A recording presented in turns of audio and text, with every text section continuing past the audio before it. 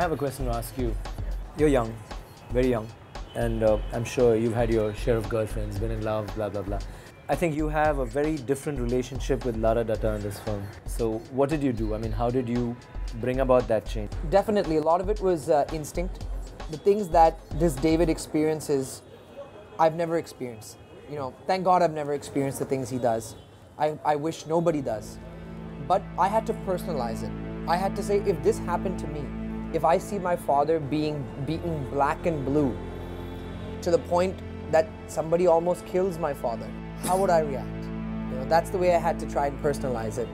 Going to Lara, she's beautiful.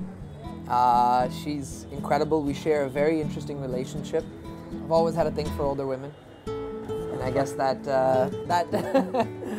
that part I could relate to. But no, I mean, she's a beautiful co-star. She's a buddy. She made me feel very warm on set, so it was great.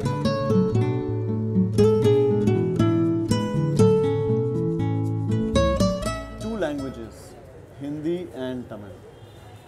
How was it? How was the experience?